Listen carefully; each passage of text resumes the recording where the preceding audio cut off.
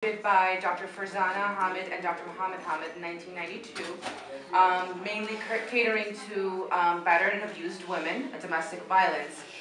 There was a huge need for that at that time because not only is it a physical abuse, it also is a mental abuse. The program started with that, went into behavioral health. Over the years, we have really built a community.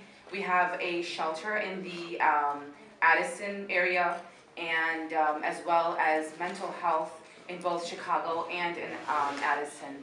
We provide services for domestic violence counseling, for anger management, visitations, supervised child visitations with couples that are going through further domestic issues.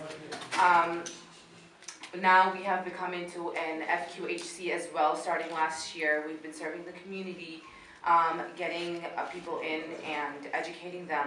As Zahra earlier said, that education is very, very important, and we believe that education, especially health and mental health education, is the core of it, and then going on further, because if you don't understand yourself, your own health, you cannot go further in understanding other education.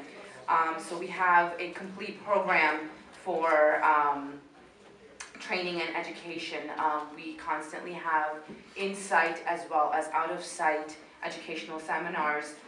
We recently partnered up with the Bosnian Islamic Community Center, and we're going to be doing weekly education with them, starting with women health and then mental health and continuing on. We have services for seniors. We have the adult daycare for seniors, as well as a home care for seniors. There are a lot of seniors that come from back home. They don't know where to go, what to do. They can come to our facility, as well as going Indo-American, of course. And they can also get help for someone to come home and help them cook, clean, or just sit with them, because they're no longer in the environment they used to be. They're in this cold environment, stuck inside of the home, and they need some sort of companionship. And the home care aides are well trained, and they provide all sorts of services. Our services are multilingual. We have Urdu, Hindi, Punjabi, Gujarati, Arabic, Bosnian, Croatian, Serbian, Russian, Spanish, and I know now we have a few French volunteers as well. So to people who are like, well, they don't speak our language, we do. We speak almost every language that's possible.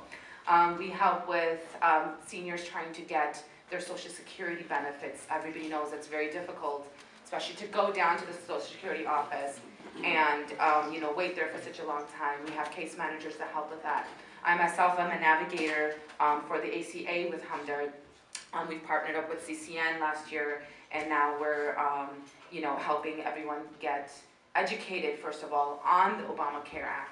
Affordable Care Act. I'm confusing it myself today. But it's known as the same thing, yeah. And then, helping them get insured, and then helping them choose providers. A lot of people are very much confused. How do I choose a plan? How do I do this? There's hundreds of plans on there. So we guide them step by step, of how to talk to your doctor and see how they, what insurances they take, your hospitals, and whatnot.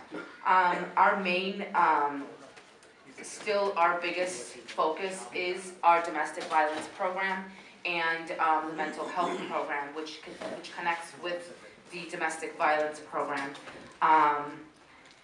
And I think that's all I have to say today.